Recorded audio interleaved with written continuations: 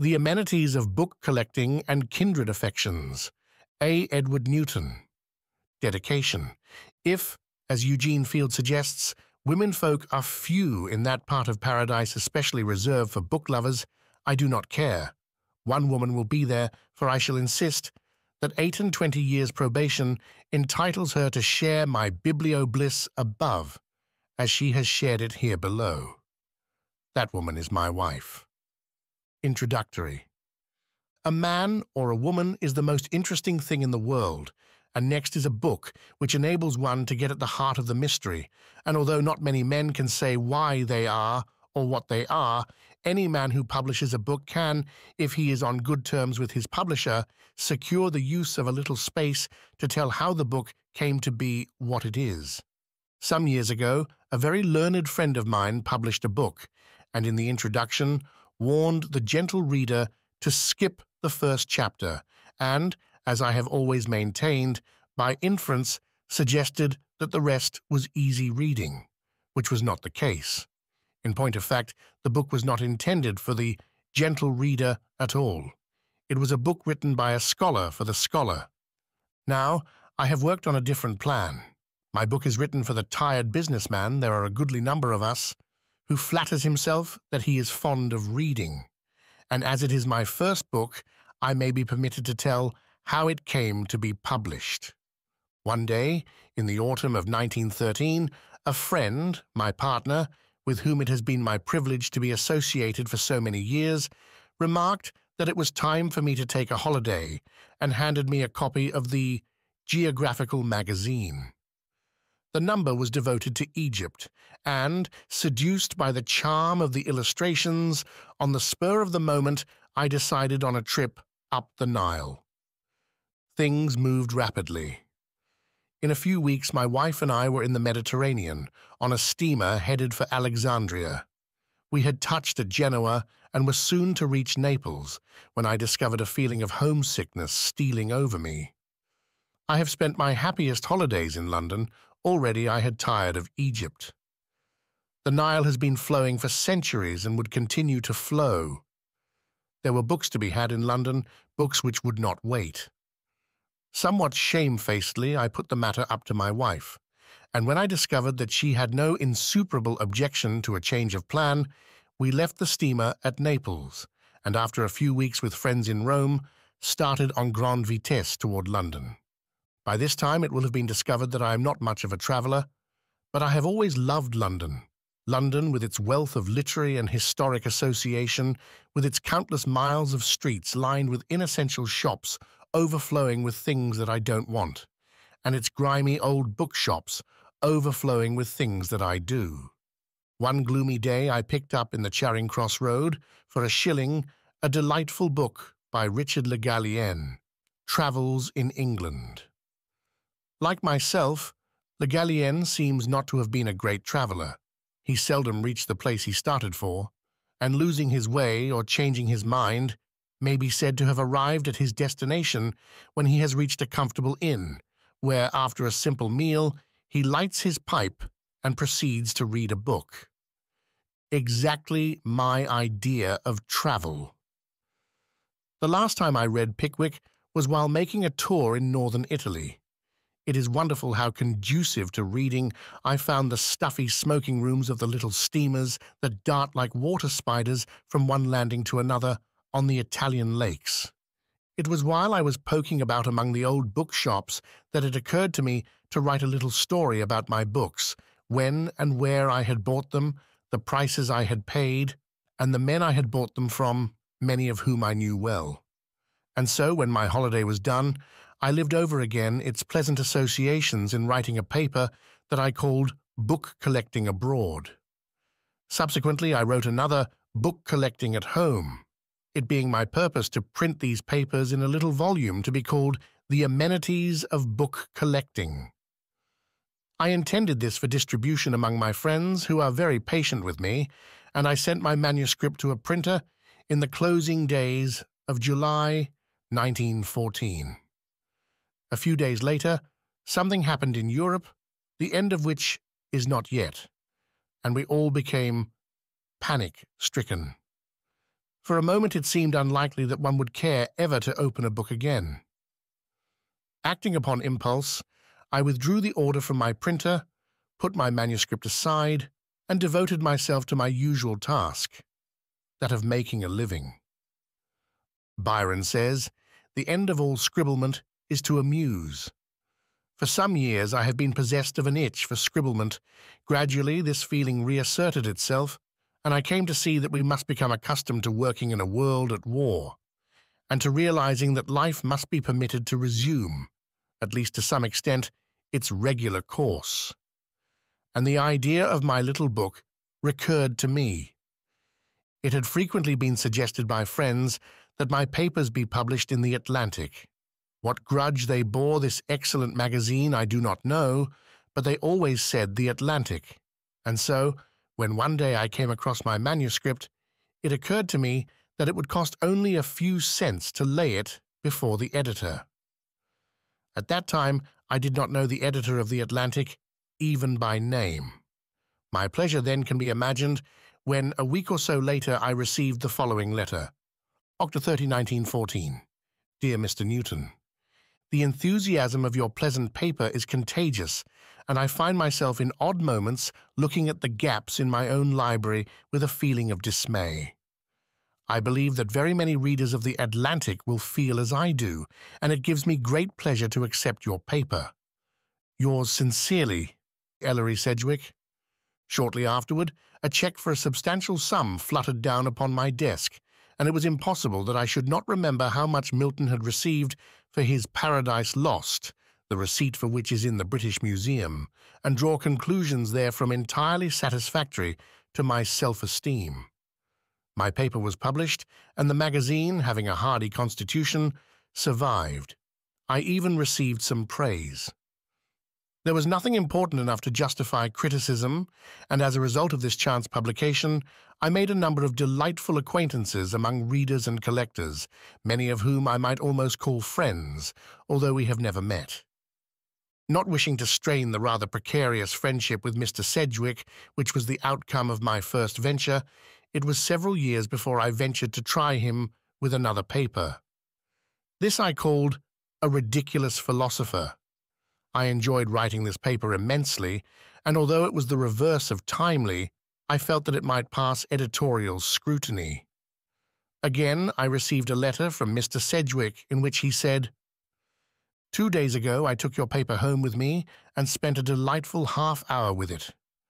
Now, as any editor would tell you, there is no valid reason for a paper on Godwin at this time, but your essay is so capitally seasoned that I cannot find it in my heart to part with it.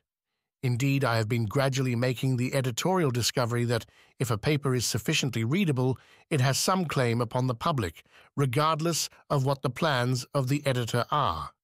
And so the upshot of my deliberation is that we shall accept your paper with great pleasure and publish it when the opportunity occurs." The paper appeared in due course, and several more followed. The favor with which these papers were received led the Atlantic editors to the consideration of their reprint in permanent form, together with several which now appear for the first time. All the illustrations have been made from items in my own collection. I am thus tying a string, as it were, around a parcel which contains the result of 36 years of collecting. It may not be much, but, as the Irishman said of his dog, it's mine own. My volume might, with propriety, be called Newton's Complete Recreations. I have referred to my enjoyment in writing my Ridiculous Philosopher. I might say the same of all my papers. I am aware that my friend, Dr. Johnson, once remarked that no man but a blockhead writes a book except for money. At some risk, then, I admit that I have done so. I have written for fun, and my papers should be read, if read at all, for the same purpose, not that the reader will or is expected to laugh loud. The loud laugh, in Goldsmith's phrase, it may be remembered, bespeaks the vacant mind. But I venture to hope that the judicious will pass a not unpleasant hour in turning my pages. One final word. I collect presentation books, and I trust my friends will not think me churlish when I say that it is not my intention to turn a single copy of this, my book, into a presentation volume. Whatever circulation it may have must be upon its own merits. Anyone who sees this book in the hands of a reader, on the library table, or on the shelves of the collector, may be sure that someone, either wise or foolish as the event may prove, has paid a substantial sum for it, either in the current coin of the realm, or perchance in thrift stamps. It may indeed be that it has been secured from a lending library, in which case I would suggest that the book be returned instantly. Go ye rather to them that sell and buy for yourselves. And having separated yourself from your money, in the event that you should feel vexed with your bargain, you are at liberty to communicate your grievance to the publisher, securing from him what redress you may. And in the event of failure, there yet remains your inalienable right, which should afford some satisfaction, that of damning. 1. If my early training has been correct, which I am much inclined to doubt, we were not designed to be happy in this world. We were simply placed here to be tried, and doubtless we are. It is a trying place. It is, however, the only world we are sure of, so in spite of our training, we endeavor to make the best of it, and have invented a lot of little tricks with which to beguile the time. The approved time killer is work, and we do a lot of it.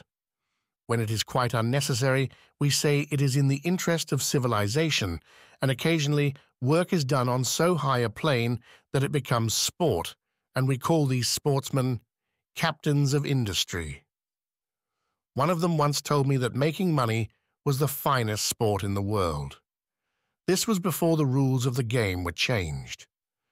But for the relaxation of those whose life is spent in a persistent effort to make ends meet, games of skill, games of chance, and kissing games have been invented, and indoor and outdoor sports.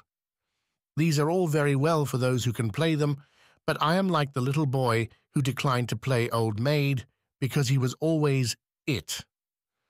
Having early discovered that I was always it in every game, I decided to take my recreation in another way. I read occasionally and have always been a collector.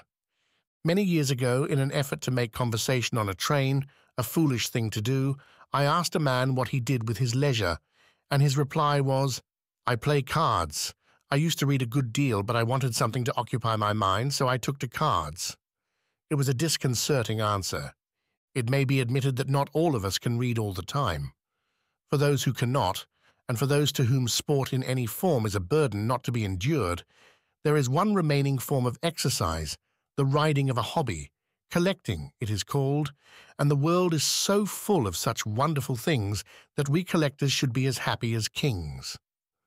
Horace Greeley once said, "Young man, go west." I give advice as valuable and more easily followed. I say, young man, get a hobby, preferably get two, one for indoors and one for out. Get a pair of hobby horses that can safely be ridden in opposite directions.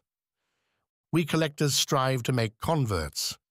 We want others to enjoy what we enjoy, and I may as well confess that the envy shown by our fellow collectors when we display our treasures is not annoying to us. But speaking generally, we are a bearable lot. Our hobbies are usually harmless, and if we loathe the subject of automobiles, and especially discussion relative to parts thereof, we try to show an intelligent interest in another's hobby, even if it happened to be a collection of postage stamps. Our own hobby may be, probably is, ridiculous to someone else, but in all the wide range of human interest, from postage stamps to paintings, the sport of the millionaire, there is nothing that begins so easily and takes us so far as the collecting of books. And hear me. If you would know the delight of book collecting, begin with something else. I care not what. Book collecting has all the advantages of other hobbies without their drawbacks. The pleasure of acquisition is common to all. That's where the sport lies. But the strain of the possession of books is almost nothing. A tight, dry closet will serve to house them, if need be. It is not so with flowers. They are a constant care. Someone once wrote a poem about old books and fresh flowers. It lilted along very nicely, but I remarked that books stay old, indeed get older, and flowers do not stay fresh. A little too much rain, a little too much sun, and it is all over. Pets die too, in spite of constant care, perhaps by reason of it. To quiet a teething dog I once took him, it, to my room for the night, and slept soundly. Next morning I found that the dog had committed suicide by jumping out of the window. The joys of rugs are a delusion and a snare. They cannot be picked up here and there, tucked in a travelling bag, and smuggled into the house. They are hard to transport, there are no auction records against them, and the rug market knows no bottom. I never yet heard a man admit paying a fair price for a rug, much less a high one. "Look at this Sherazak," a friend remarks. "I paid only $9 for it, and it's worth $500 if it's worth a penny." When he is compelled to sell his collection, owing to an unlucky turn in the market, it brings $17.50. And rugs are ever a loafing place for moths, but that's a chapter by itself. Worst of all, there is no literature about them. I know very well that there are books about rugs. I own some. But as all books are not literature, so all literature is not in books. Can a rug collector enjoy a catalogue? I sometimes think that for the overworked businessman, a book catalogue is the best reading there is. Did you ever see a rug collector, pencil in hand, poring over a rug catalogue? Print catalogues there are, and now I warm a little. They give descriptions that mean something. A scene may have a reminiscent value, a portrait suggests a study in biography.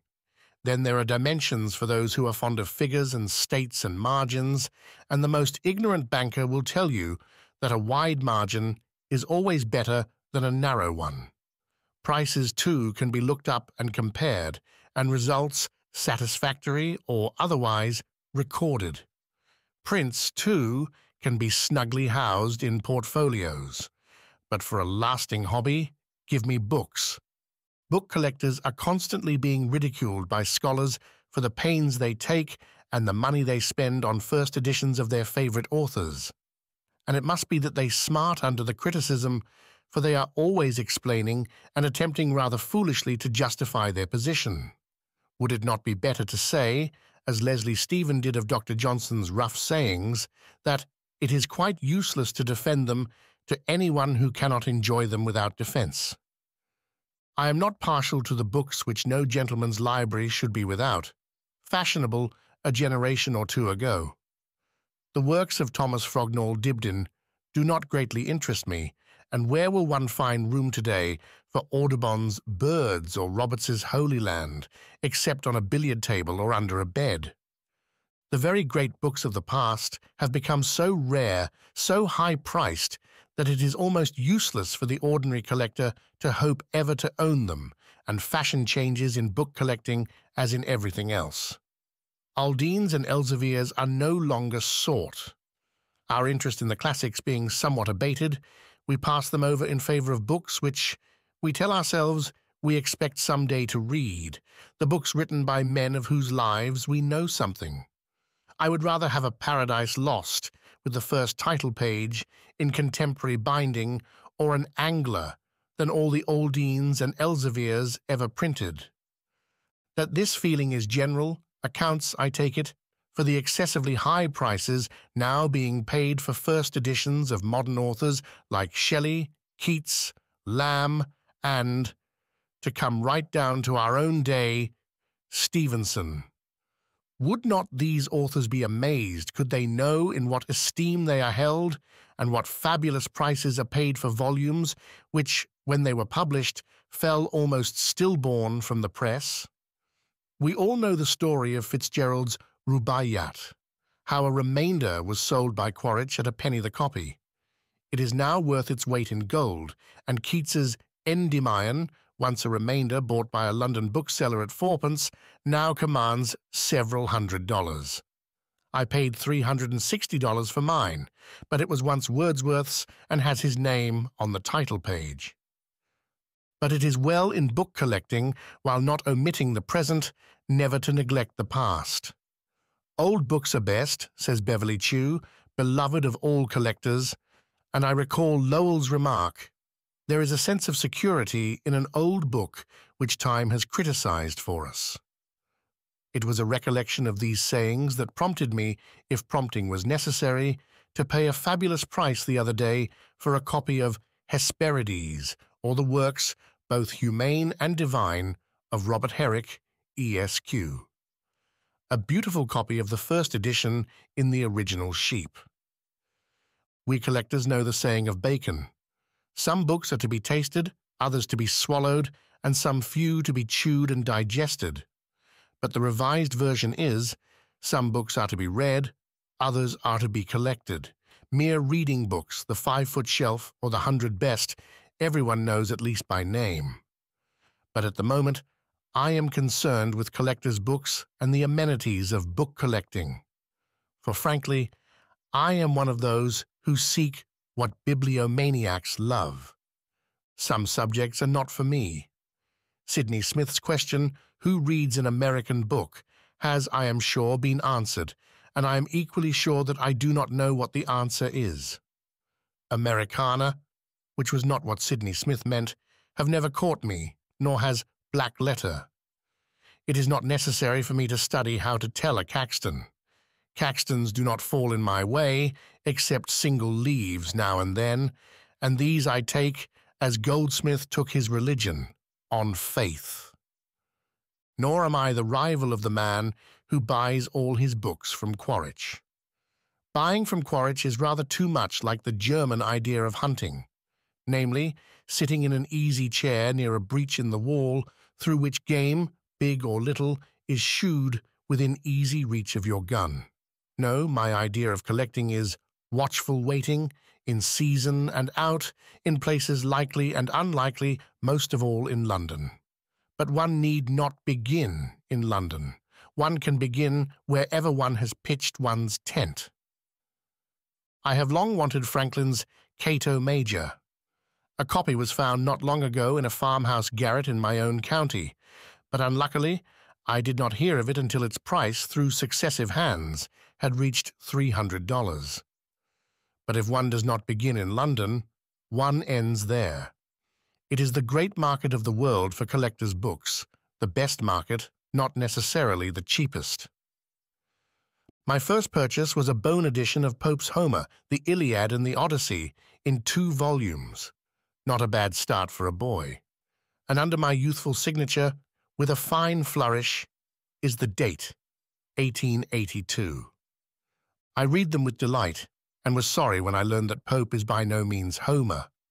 I have been a little chary about reading ever since. We collectors might just as well wait until scholars settle these questions. I have always liked Pope.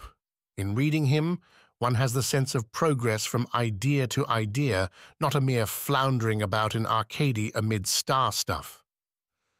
When Dr. Johnson was asked what poetry is, he replied, "It is much easier to say what it is not." He was sparring for time, and finally remarked, "If Pope is not poetry, it is useless to look for it." Years later, when I learned from Oscar Wilde that there are 2 ways of disliking poetry, one is to dislike it, and the other to like Pope, I found that I was not entirely prepared to change my mind about Pope. In 1884 I went to London for the first time, and there I fell under the lure of Dr. Johnson and Charles Lamb. After that, the deluge. The London of 1884 was the London of Dickens. There have been greater changes since I first wandered in the purlieus of the Strand and Holborn than there were in the 100 years before. Dickens's London has vanished almost as completely as the London of Johnson. One landmark after another disappeared, until finally the County Council made one grand sweep with Aldwych and Kingsway. But never to be forgotten are the rambles I enjoyed with my first bookseller, Fred Hutt, of Clement's Inn Passage, subsequently of Red Lion Passage, now no more. Poor fellow. When early in 1914 I went to look him up, I found that he had passed away, and his shop was being dismantled. He was the last of 3 brothers, all booksellers. From Hutt, I received my first lesson in bibliography. From him, I bought my first Christmas Carol with stave 1, not stave 1, and with the green end papers. I winced at the price. It was 30 shillings. I saw one marked 20 guineas not long ago. From Hutt, too, I got a copy of Swinburne's Poems and Ballads, 1866, with the Moxon imprint, and had pointed out to me the curious eccentricity of type on page 222. I did not then take his advice and pay something over £2 for a copy of Desperate Remedies. It seemed wiser to wait until the price reached £40, which I subsequently paid for it. But I did buy from him for 5 shillings an autograph letter of Thomas Hardy to his first publisher, Old Tinsley. As the details throw some light on the subject of Hardy's first book, I reproduced the letter, from which it will be seen that Hardy financed the publication himself. When, 30 years ago, I picked up my Hardy letter for a few shillings, I never supposed that the time would come when I would own the complete manuscript of one of his most famous novels. Yet so it is. Not long since, quite unexpectedly, the original draft of Far from the Madding Crowd turned up in London. Its author, when informed of its discovery, wrote saying that he had supposed the manuscript had been pulped ages ago. One page only was missing. Mr. Hardy supplied it. Then arose the question of ownership, which was gracefully settled by sending it to the auction room, the proceeds of the sale to go to the British Red Cross. I cannot say that the bookseller who bought it gave it to me exactly, but we both agree that it is an item which does honor to any collection. Although it is the original draft, there are very few corrections or interlineations, the page reproduced, see next page, being fairly representative. Letter of Thomas Hardy to his first publisher, Old Tinsley. I paid 5 shillings for this letter many years ago in London. Maggs, in his last catalogue, prices at 15 guineas a much less interesting letter from Hardy to Arthur Symons, dated December 4th, 1915, on the same subject. I paid 5 shillings for this letter many years ago in London. Maggs, in his last catalogue, prices at 15 guineas a much less interesting letter from Hardy to Arthur Symons, dated December 4th, 1915, on the same subject. Only those who are trying to complete their sets of Hardy know how difficult it is to find Desperate Remedies and Under the Greenwood Tree in cloth as issued. My love for book collecting and my love for London have gone hand in hand. From the first, London, with its wealth of literary and historic interest, has held me. There has never been a time, not even on that gloomy December day 20 years ago, when, with injuries subsequently diagnosed as a compound comminuted tibia and fibula, I was picked out of an overturned cab and taken to St. Bartholomew's Hospital for repairs, that I could not say with Boswell, "There is a city called London, for which I have as violent an affection as the most romantic lover ever had for his mistress." The bookshops of London have been the subject of many a song in prose and verse. Every taste and pocket can be satisfied. I have ransacked the wretched little shops to be found in the by-streets of Holborn one day, and the next have browsed in the artificially stimulated pastures of Grafton Street and Bond Street, and with as much delight in one as in the other. The extensive literature of catalogues is probably little known to most readers. I do not pretend to claim a thorough acquaintance with it, but I know the luxury of reading good catalogues, and such are those of Bernard Quaritch. Oliver Wendell Holmes. I cannot say that I was broke in London in the fall of '89, for the simple reason that I was not in London that year. But I am never long in London without finding myself as light in heart and pocket as Eugene Field, the result of yielding to the same temptations. I knew the elder Quaritch well, and over a cup of tea one winter afternoon years ago, in a cold, dingy little room filled with priceless volumes in the old shop in Piccadilly, he confided to me his fears for his son Alfred. This remarkable old man, who has well been called the Napoleon of booksellers, was certain that Alfred would never be able to carry on the business when he was gone. He has no interest in books. He is not willing to work hard, as he will have to maintain the standing I have secured as the greatest bookseller in the world." Quaritch was very proud, and justly, of his eminence. How little the old man knew that this son, when the time came, would step into his father's shoes and stretch them. Alfred, when he inherited the business, assumed his father's first name and showed all his father's enthusiasm and shrewdness. He probably surprised himself, as he surprised the world, by adding lustre to the name of Bernard Quaritch, so that, when he died, the newspapers of the English-speaking world gave the details of his life and death as matters of general interest. The book lover's happy hunting ground is the Charing Cross Road. It is a dirty and sordid street, too new to be picturesque, but almost every other shop on both sides of the street is a bookshop, and the patient man is frequently rewarded by a find of peculiar interest. One day, a few years ago, I picked up 2 square folio volumes of manuscript, bound in old, soft Morocco, grown shabby from knocking about. The title was Lyford Redivivus, or a Grandam's Garrulity. Examination showed me that it was a sort of dictionary of proper names. In one volume there were countless changes and erasures. The other was evidently a fair copy. Although there was no name in either volume to suggest the author, it needed no second glance to see that both were written in the clear, bold hand of Mrs. Piozzi. The price was but trifling, and I promptly paid it and carried the volumes home. Some months later, I was reading a little volume, Piozziana, by Edward Mangan, the first book about Mrs. Thrale Piozzi, when, to my surprise, my eye met the following. He probably surprised himself as he surprised the world by adding lustre to the name of Bernard Quaritch. Early in the year 1815, I called on her, Mrs. Piozzi, then resident in Bath, to examine a manuscript which she informed me she was preparing for the press. After a short conversation, we sat down to a table on which lay 2 manuscript volumes, one of them the fair copy of her work, in her own incomparably fine handwriting. The title was Lyford Redivivus, the idea being taken from a diminutive old volume printed in 1657 and professing to be an alphabetical account of the names of men and women and their derivations.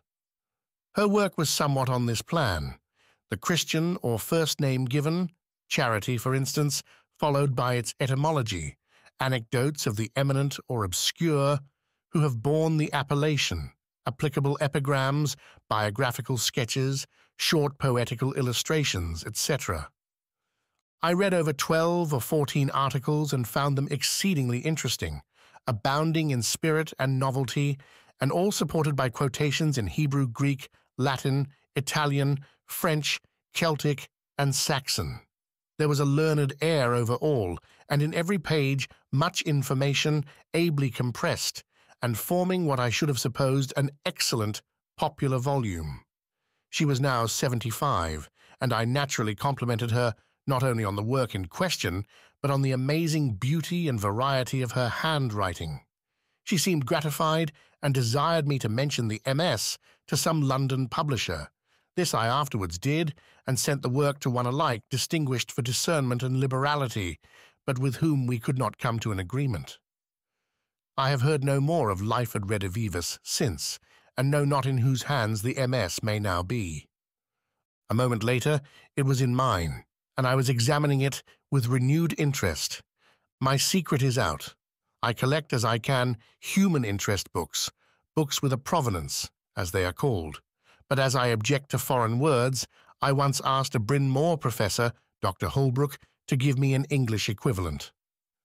I should have to make one, he said. You know the word whereabouts, I suppose? I admitted that I did. How would whenceabouts do? I thought it good. In recent years, presentation or association, books have become the rage, and the reason is plain. Everyone is unique, though some are uniquer than others. My advice to anyone who may be tempted by some volume with an inscription of the author on its flyleaf or title page is yield with coy submission, and at once. While such books make frightful inroads on one's bank account, I have regretted only my economies, never my extravagances. I was glancing the other day over Arnold's Record of Books and Letters. He paid in 1895 $71 for a presentation Keats's Poems, 1817, and sold it at auction in 1901 for $500. A few years later, I was offered a presentation copy of the work with an inscription to Keats's intimate friends, Charles and Mary Cowden Clarke, for $1,000. And while I was doing some preliminary financing, the book disappeared, and forever. And I have never ceased regretting that the dedication copy of Boswell's Life of Johnson to Sir Joshua Reynolds passed into the collection of my lamented friend Harry Widener, rather than into my own. I shall not pass this way again, seems written in these volumes. But my record is not all of defeats. The whenceabouts of my presentation, Vanity Fair, is not without interest. Its story is told in Wilson's Thackeray in the United States. The great man took particular delight in schoolboys. When, during his lecturing tour, he visited Philadelphia, he presented one of these boys with a $5 gold piece. The boy's mother objected to his pocketing the coin, and Thackeray vainly endeavored to convince her that this species of beneficence was a thing of course in England. After a discussion, the coin was returned, but 3 months later, the lad was made happy by the receipt of a copy of Vanity Fair, across the title page of which he saw written, in a curiously small and delicate hand, his name, Henry Reed, with W.M. Thackeray's kind regards, April 1856. One day, some years ago, while strolling through Piccadilly, my attention was attracted by a newspaper clipping posted on the window of a bookshop, which called attention to a holograph volume of Johnson Dodd letters on exhibition within. I spent several hours in careful examination of it, and, although the price asked was not inconsiderable, it was not high in view of the unusual interest of the volume. I felt that I must own it. When I am going to be extravagant, I always like the encouragement of my wife, and I usually get it. I determined to talk over with her my proposed purchase. Her prophetic instinct in this instance was against it. She reminded me that the business outlook was not good when we left home, and that the reports received since were anything but encouraging. That amount of money, she said, may be very useful when you get home. The advice was good. Indeed, her arguments were so unanswerable that I determined not to discuss it further, but to buy it anyhow and say nothing. Early the next morning I went back, and to my great disappointment found that someone more forehanded than I had secured the treasure. My regrets for a time were keen, but on my return to this country I found myself in the height of the 1907 panic. Securities seemed almost worthless and actual money unobtainable. Then I congratulated my wife on her wisdom and pointed out what a fine fellow I had been to follow her advice.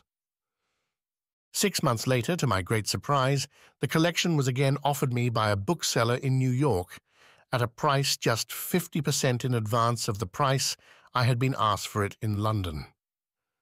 The man who showed it to me was amazed when I told him just when he had bought it, and where, and the price he had paid for it. I made a guess that it was 10% below the figure at which it had been offered to me. "I am prepared," I said, "to pay you the same price I was originally asked for it in London. You have doubtless shown it to many of your customers and have not found them as foolish in their enthusiasm over Johnson as I am. You have had your chance to make a big profit. Why not accept a small one?" There was some discussion, but as I saw my man weakening, my firmness increased, and it finally ended by my handing him a check and carrying off the treasure.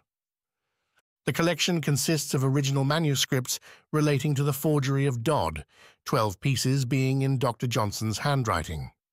In 1778, Dr. William Dodd, the unfortunate clergyman, as he came to be called, was condemned to death for forging the name of his pupil, Lord Chesterfield, to a bond for £4,200.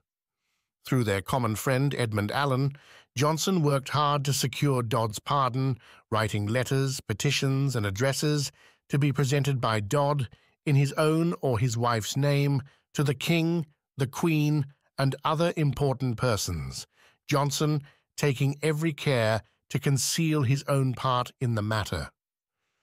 In all, there are 32 manuscripts relating to the affair. They were evidently used by Sir John Hawkins in his Life of Johnson, but it is doubtful whether Boswell, although he quotes them in part, ever saw the collection. Pearson, from his shop in Pall Mall Place, issues catalogues which for size, style, and beauty are unexcelled. They remind one more of publications deluxe than of a bookseller's catalogue. It is almost vain to look for any item under £100, and not infrequently they run to several thousand. A catalogue now on my writing table tells me of a Caxton, Tully, his treatises of old age and friendship, one of 4 known copies, at £2,500, and I'd gladly pay it did my means allow. From Pearson, I secured my holograph prayer of Dr. Johnson, of which Birkbeck Hill says, "Having passed into the cabinet of a collector, it remains as yet unpublished. It is dated Ashbourne, September 5th, 1784. Johnson died on December 13th of that year, and reads, Almighty Lord and merciful Father, to Thee be thanks and praise for all Thy mercies, for the awakening of my mind, the continuance of my life, the amendment of my health, and the opportunity now granted of commemorating the death of Thy Son, Jesus Christ, our Mediator and Redeemer. Enable me, O Lord, to repent truly of my sins. Enable me by Thy Holy Spirit to lead hereafter a better life. Strengthen my mind against useless perplexities. Teach me to form good resolutions, and assist me that I may bring them to effect. And when Thou shalt finally call me to another state, receive me to everlasting happiness, for the sake of our Lord Jesus Christ. Amen. Prayers in Dr. Johnson's hand are excessively rare. He wrote a large number, modelled evidently upon the beautiful collects, prose sonnets, of the Church of England prayer book. But after publication by their first editor, Dr. George Strahan, in 1785, most of the originals were deposited in the library of Pembroke College, Oxford, hence their scarcity. From Pearson, too, came my beautiful uncut copy of A Journey to the Western Islands of Scotland, with a receipt for £100 in Johnson's handwriting on account of the copyright of the book, and, more interesting still, a brief note to Mrs. Horneck, the mother of Goldsmith's Jessamy Bride, reading, Mr. Johnson sends Mrs. Horneck and the young ladies his best wishes for their health and pleasure in their journey, and hopes his wife, Johnson's pet name for the young lady, will keep him in her mind. Wednesday, June 13th. The date completes the story. Forster states that Goldsmith, in company with the Hornecks, started for Paris in the middle of July, 1770. This was the dear old doctor's goodbye as the party was setting out. To spend a morning with Mr. Sabin, the elder, in his shop in Bond Street, is a delight never to be forgotten. The richest and rarest volumes are spread out before you as unaffectedly as if they were the last best sellers. You are never importuned to buy. On the contrary, even when his treasures are within your reach, it is difficult to get him to part with them. One item which you particularly want is a part of a set held at a king's ransom. Someone has the refusal of another. It is possible to do business, but not easy. His son, Frank, occasionally takes advantage of his father's absence to part with a volume or two. He admits the necessity of selling a book sometimes in order that he may buy another. This, I take it, accounts for the fact that he consented to part with a copy of the works of that famous English poet, Mr. Edmund Spenser, the fine old folio of 1679, with the beautiful title page. A name on title ordinarily does not add to a book's value, but when that name is John Keats in the poet's hand, and in addition, Seven's Gift, 1818, one is justified in feeling elated. John Keats, who in the realm of poetry stands next to the great Elizabethans. It was Spenser's Fairy Queen which first fired his ambition to write poetry, and his lines in imitation of Spenser are among the first he wrote. At the time of the presentation of this volume, Seven had recently made his acquaintance, and Keats and his friends were steeped in Elizabethan literature. The finest edition of the works of Spenser procurable was no doubt selected by Seven as a gift, more likely than any other, to be appreciated by the poet. Remember that books from Keats's library, which was comparatively a small one, are at the present time practically non-existent, that among them there could hardly have been one with a more interesting association than this volume of Spenser. Remember, too, that Keats's poem, "Sweet are the pleasures that to verse belong, and doubly sweet a brotherhood in song," was addressed to my great-great-uncle, George Felton Matthew. And let me refer to the fact that on my first visit to England, I had spent several days with his sister, who as a young girl had known Keats well, and it will be realized that the possession of this treasure made my heart thump. Stimulated and encouraged by this purchase, I successfully angled for one of the rarest items of the recent Browning sale, the portrait of Tennyson reading Maud, a drawing in pen and ink by Rossetti, with a signed inscription on the drawing in the artist's handwriting. "I hate the dreadful hollow behind the little wood." Browning's inscription is as follows. Tennyson read his poem of Maud to E.B.B., R.B., Arabelle and Rossetti on the evening of Thursday, September 27, 1855, at 13 Dorset Street, Manchester Square. Rossetti made this sketch of Tennyson as he sat reading to E.B.B., who occupied the other end of the sofa. W.E.W.M. Rossetti and Miss Browning were also present on this famous evening, which is vivaciously described by Mrs. Browning in an autograph letter to Mrs. Martin inserted in the album. One of the pleasantest things which has happened to us here is the coming down on us of the laureate, who, being in London for 3 or 4 days from the Isle of Wight, spent 2 of them with us, dined with us, smoked with us, opened his heart to us and the second bottle of port, and ended by reading Maud through from end to end, and going away at 2:30 in the morning. If I had had a heart to spare, certainly he would have won mine. He is captivating with his frankness, confidingness, and unexampled naivete. Think of his stopping in Maud every now and then. There's a wonderful touch. That's very tender. How beautiful that is.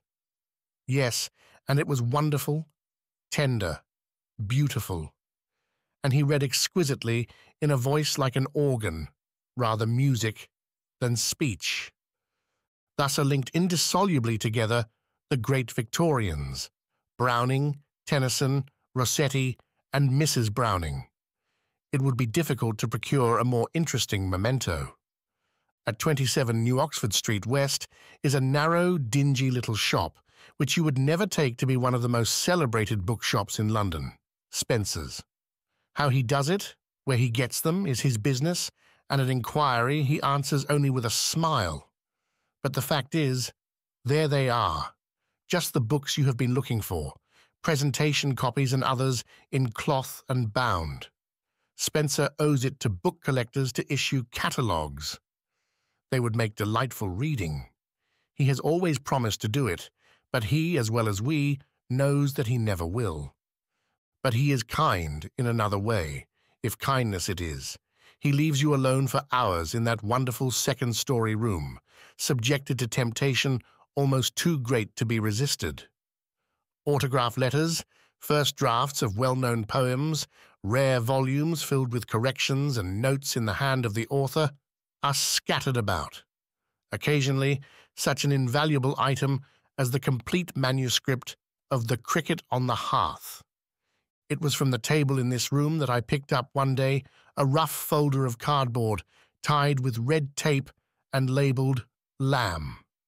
Opening it, I found a letter from Lamb to Taylor and Hesse, acknowledging with thanks receipt of £32 for the copyright of Elias, Alas, of last year, signed and dated June 9th, 1824. I felt that it would look well in my presentation, Elia, in boards, uncut, and was not mistaken. My acquaintance with Mr. Doble I owe to a paragraph that I read many years ago in Labouchere's Truth. One day this caught my eye. From the catalogue of a West End bookseller I note this: Garrick, David, Love in the Suds, A Town Eclogue, first edition, 1772, very rare, 5 guineas. The next post brought me a catalogue from Bertram Doble, the well-known bookseller in the Charing Cross Road. There I read, Garrick, David, Love in the Suds, A Town Eclogue, first edition, 1772, boards 18 pence. The purchaser of the former might do well to average by acquiring Mr. Dobell's copy. Old Doble is in a class by himself, scholar, antiquarian, poet, and bookseller. 4. He is just the type one would expect to find in a shop on the floor of which books are stacked in piles 4 or 5 feet high, leaving narrow, tortuous paths through which one treads one's way, with great drifts of books on either side. To reach the shelves is practically impossible, yet out of this confusion I have picked many a rare item. Don't be discouraged if, on your asking for a certain volume, Mr. Doble gently replies, "No, sorry." That means simply that he cannot put his mental eye on it at the moment. It, or something as interesting, will come along. Don't hurry, and let me observe that the prices of this 18th century bookshop are of the period. I once sought for years a little book of no particular value, but I wanted it to complete a set. I had about given up all hope of securing a copy when I finally found it in a fashionable shop on Piccadilly. It was marked 5 guineas, an awful price, but I paid it and put the volume in my pocket. That very day I stumbled across a copy in a better condition at Doble's, marked 2 and 6. I bethought me of Labby's advice and averaged. From Doble came Wordsworth's copy of Endymion, likewise a first edition of the old-fashioned love story, Henrietta Temple by Disraeli, inscribed to William Beckford with the author's compliments. With many pages of useless notes in Beckford's hand, he seems to have read the volumes with unnecessary care. Nor should I forget a beautiful copy of Thomson's Seasons, presented by Byron to the Honble Francis Wedderburn Webster, with this signed impromptu: Go, volume of the wintry blast, the yellow autumn and the virgin spring. Go, ere the summer's zephyrs past, and lend to loveliness thy lovely wing. The morning's mail of a busy man, marked personal, takes a wide scope, ranging all the way from polite requests for a loan to brief statements that a prompt remittance will oblige, but at the bottom of the pile are the welcome catalogues of the second-hand booksellers, for books to be interesting must at least be second-hand. Indeed, as with notes offered for discount, the greater the number of good endorsers, the better. In books, endorsements frequently take the form of book plates. I'm always interested in such a note as this: From the library of Charles B. Foote, with his book plate. Auction catalogues come too. These also must be scanned, but they lack the element which makes the dealer's catalogue so interesting: the prices. With prices omitted, book auction catalogues are too stimulating. The mind at once begins to range. Doubt takes the place of certainty. The arrival of a catalogue from the sign of the Caxton Head, Mr. James Tregaskis's shop in High Holborn, in the parish of St. Giles's in the Fields, always suspends business in my office for half an hour, and while I glance rapidly through its pages in search of nuggets, I paraphrase a line out of Boswell that Jimmy hath a very pretty wife. Why shouldn't a book merchant have a pretty wife? The answer is simple. He has nor are good-looking wives peculiar to this generation of booksellers. Tom Davies, it will be remembered, who, in the back parlour of his little bookshop in Russell Street, Covent Garden, first introduced Boswell to Johnson, had a wife who, we are told, caused the great doctor to interrupt himself in the Lord's Prayer at the point, "Lead us not into temptation," and whisper to her, with waggish and gallant good humour, "You, my dear, are the cause of this." Like causes still produce like effects. From Tregaskis I secured my memoirs of George Psalmanazar, 1764, an interesting book in itself, but its chief value is the signature and note given to H.L. Thraley by Dr. Sam Johnson, I suppose about 1770. Following Mrs. Thraley's usual practice, there are scattered through the volume a number of notes and criticisms in her handwriting. It was Psalmanazar, afterwards discovered to be a notorious old scamp whose apparent piety so impressed Dr. Johnson that he sought his company, and of whom he said, "Sir, contradict Psalmanazar, I should as soon think of contradicting a bishop." Side by side with this volume on my shelves stands the historical and geographical description of Formosa, a work of sheer imagination, if ever there was one. My Haunch of Venison, 1776, in wrappers, uncut, with the rare portrait of Goldsmith drawn by Bunbury, he married Goldsmith's little comedy, it will be remembered, also came from him, as did my London, a poem in imitation of the third satire of Juvenal, and the first edition of the first book on London, Stowe's Survey, 1598. From another source came one of the last books on London, Our House. This book, delightful in itself, is especially interesting to me by reason of the personal inscription of its charming and witty writer, to A.E.N., a welcome visitor to our house, from Elizabeth Robbins Pennell. Continuing along Holborn's city woods, one comes to, and usually passes, the Great Turnstile, a narrow court leading into Lincoln's Inn Fields. Here is another bookshop that I frequent, Hollings's, not for the rarest things, but for the choice little bits which seem almost commonplace when you are buying them, and give so much pleasure when you get them safely on your shelves at home. I never spend a few hours with Mr. Redway, the manager, without thinking of the saying of one of our most delightful essayists, Augustine Birrell, who, to our loss, seems to have forsaken literature for politics. Second-hand booksellers are a race of men for whom I have the greatest respect. Their catalogues are the true textbooks of literature. One sometimes has the pleasure of running across some reference in a catalogue to a book of which one has a better or more interesting copy at half the price. For example, I saw quoted in a catalogue the other day at £80, a set of the life of the Prince Consort in 5 volumes, with an inscription in each volume in the autograph of Her Majesty Queen Victoria. The first volume being published before Her Majesty was proclaimed Empress of India, she signed as Queen. The other 4 volumes, Her Majesty signed as Queen Empress. In my collection there are 7 volumes, the 5 mentioned above, and 2 additional volumes, the speeches and addresses, and the biography of the Prince Consort. My copies also are signed, but note, the volume of speeches and addresses has this intensely personal inscription. To Major General the Honourable A. Gordon, in recollection of his great and good master, from the beloved Prince's broken-hearted widow Victoria R. Osborne.